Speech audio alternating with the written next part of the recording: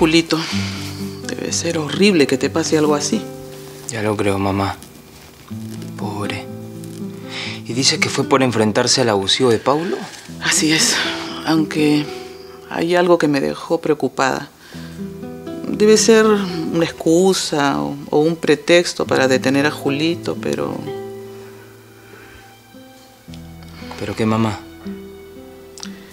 Habla, ¿no hay nadie más en la casa? El policía dice que era buscado por contrabando en Chile.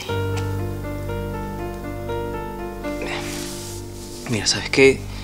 No hay que poner las manos al fuego por nadie. Ay, Dios. ¿Para qué te conté?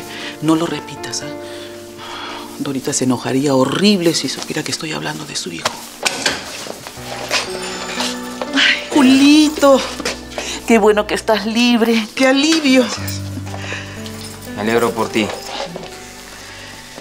Bueno, me quedé ordenando las cosas y llamé a Beto. Gracias, Aleida. Felizmente todo no pasó de un susto. Ese pato basura me calumnió. Si no hubiera sido por don Toñito, que llegó con su abogado ficho y le dejó bien clarito al comisario que todo lo que estaban haciendo era un abuso. Si no, no me soltaban. Pato basura, y le tengo una rabia. En el Perú, si uno no tiene plata o un buen abogado, mire, las autoridades hacen lo que quieren. Sí, lo mismo digo yo. Por ahora al menos estamos tranquilos.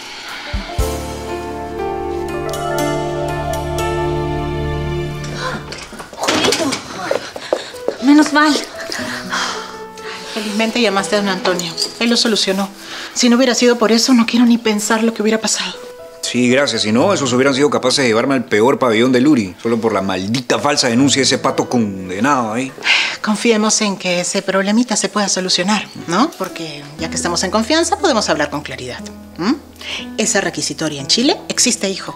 Maricucha y yo lo sabemos. Yo ahorita no quiero hablar de eso, ¿ya? A mí lo que me friegue y me da cólera es que don Toñito se ha enterado de esa vaina, de ese malentendido y tenga una mala imagen de mí. Bueno, si es un malentendido, como dices, el abogado lo arreglará. Tú quédate tranquilo. ¿Y tú? ¿Qué fue eso de que te fuiste a salvar al pavo de Renato en la mototaxi? ¿Qué? Habla, ya, hace mucho.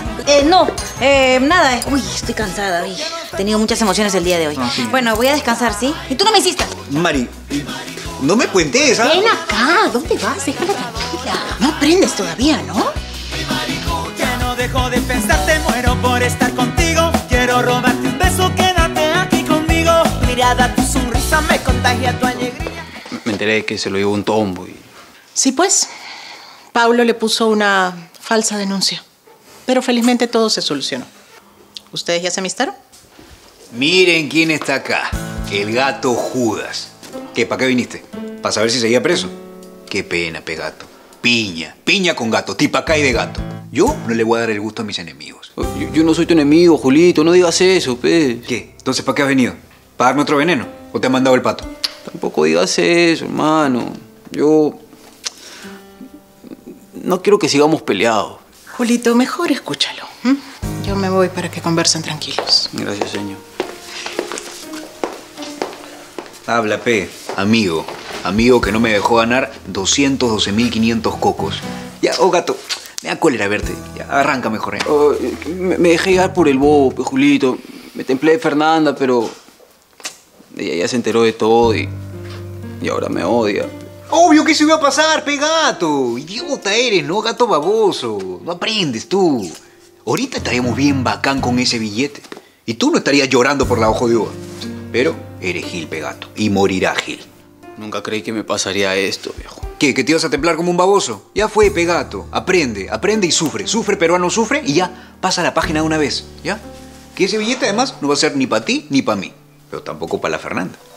Al final no ganó nadie. ¿Qué? ¿Quién se lo va a quitar a ella? No se lo va a quitar nadie. Ese billete va a regresar a quien le pertenece. A su viejito, a don Toñito. ¿Ya ves? Tanta vaina por las puras. ¿Sabes qué, gato? Te perdono.